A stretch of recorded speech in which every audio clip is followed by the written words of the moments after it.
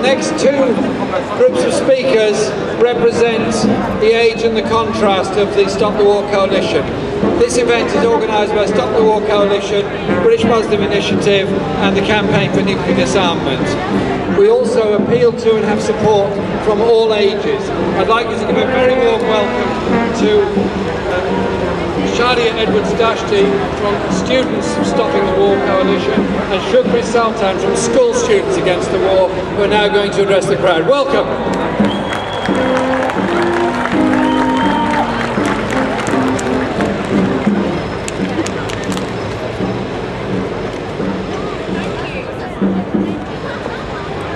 I first started protesting in 2008 when I was 14 against the siege of Gaza. It was a pivotal point in my life. At that time, I knew that if I stayed silent, I would be betraying myself.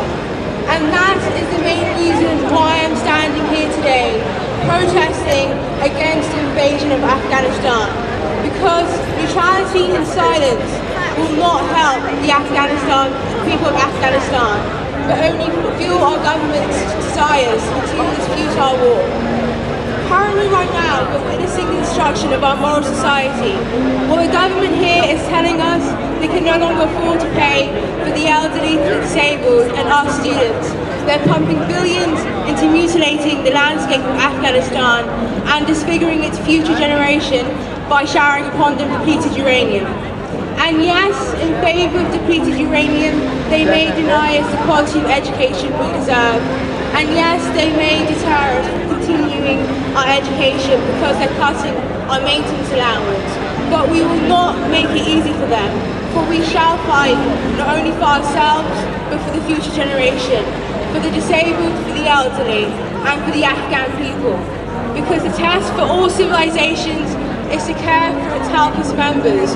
We will not fail this test, for we shall be here, year on year, protesting until we rebuild our moral society.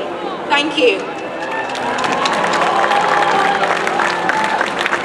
Thank you for giving me the opportunity to talk at this rally, to condemn 10 years of war in Afghanistan. We are here to condemn it. We are here to condemn those who signed up to this war. We are here to condemn those who refuse to withdraw from this war. We condemn war, and we condemn them, and we will continue to resist. What do we, the British people, want? 74% want the troops out. But what does this government say? David Cameron says we will not withdraw till 2014. And if that wasn't enough, the so-called Middle East peace envoy, ex-Prime Minister Tony Blair, is calling for new wars against Iran and Syria. We do not want it. This war alone has killed, murdered 40,000 innocent civilians. 380 of our own British troops have died. We don't want it and we cannot afford it. Because we cannot even pay for public transport. We cannot pay for voluntary services. Cuts to the elderly are happening, cuts to our police, amputations to the NHS, amputations to welfare services. And the voices of resistance are being gagged. We are being gagged and we are being silenced. Universities will become places for the few. These few will no longer be studying courses which encourage resistance or critical inquiry. These courses are being cut, amputated. Instead, the government wants students to study courses which are of benefit to society. This government wants students to study courses of benefit to the status quo. We are being gagged and protesters are being punished. The Whitehall kettled us like cattle, student and child protesters. But on September the 8th, the High Court ruled that the Metropolitan Police acted lawfully. They acted lawfully to stop us and tried to silence us. They can do what they like, but we will not be defeated. Martin Luther King says, our lives begin to end the day we become silent about things that matter. This matters, the Afghani people matter, and we will not be silenced.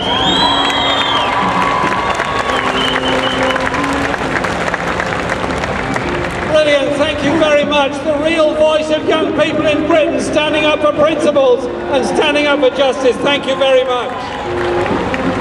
The next speaker is difficult to introduce. She was born in 1905. She took part in the general strike. She's old enough to be Tony Benn's mother. She's been in the peace movement all her life. She's been on every anti-war march. She's marched every step of the way on every single march. And her only complaint is that we march too slowly.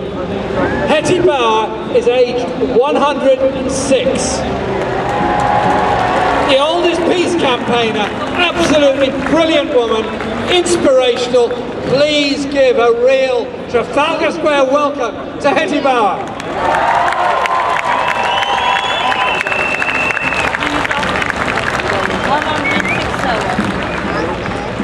I am in my cozy ballroom, preparing to sleep. Suddenly, the scene changes. I am back in 1914, nearly 9 years old. And I hear my father clearly say, "So we are at war. This is where the lies begin." And begin they did. We learned the Germans were cutting off the hands of the children in Belgium.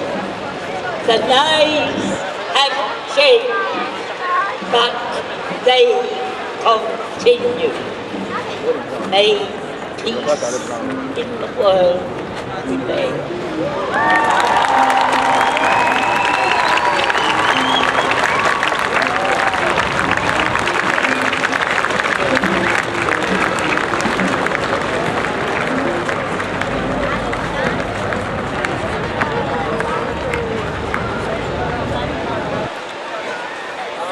Fantastic.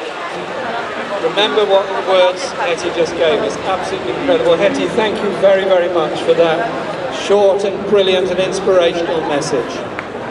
Our next speaker I'm pleased to welcome is a good friend from my local university, very active in the University College Union, brilliant campaigner for social justice and peace. Please welcome Mark Campbell.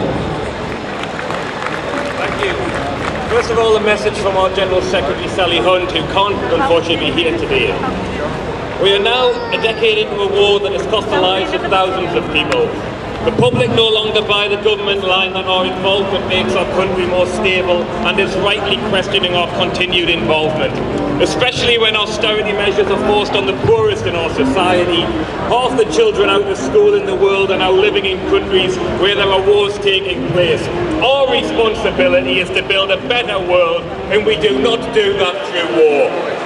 Those are the words of Sally Hunt. I'll add a few of my own now. It's now becoming fashionable not just to criticise the Iraq war and occupation, but to raise doubts about the Afghanistan occupation. Even some Tories are expressing their doubts. On BBC's Question Time last night, Max Hastings said that it's time to withdraw because the war is not winnable and has been a waste of the lives of 300 dead British soldiers. What he had to be reminded of were the deaths of over 10,000 Afghanis and over 100,000 homes and sanities of Afghan people that has been destroyed. He needed reminding of that, and we shouldn't forget it. What is remarkable about these late converts to ending the war is the way they still strain everything to justify the interventions in the first place.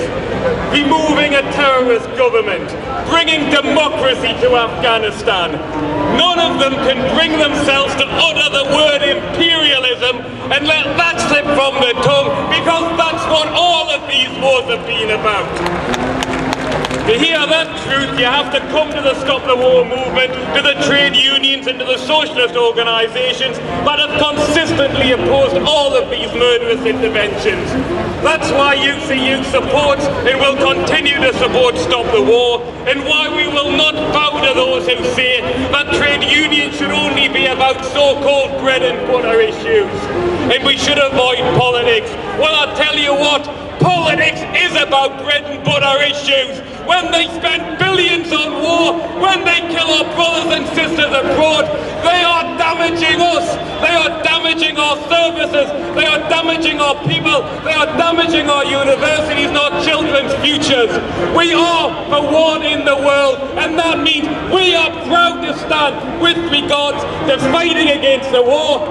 We will demand politics in our unions, and we should start to get the strength in our unions. When they declare these interventions, we should actually use our industrial strength and start walking out of our jobs. We should strike to fight back against war. Thank you.